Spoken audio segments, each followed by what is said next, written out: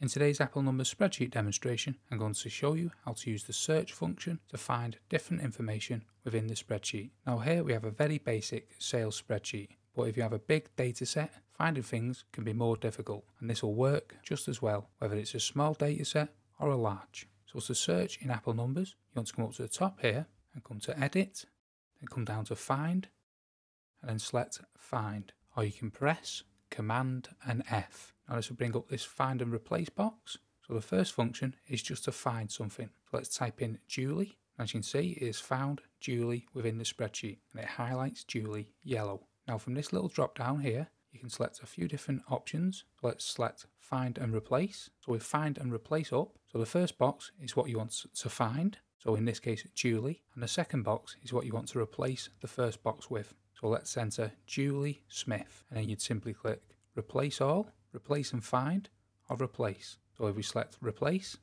as you can see, the spreadsheet changes to Julie Smith. So that's how to find and also find and replace different things within Apple Numbers spreadsheets. I hope you found that video helpful, and if you did, check out this playlist here where we have many other Apple Numbers demonstration videos ranging from the beginners to more advanced. And thanks for watching.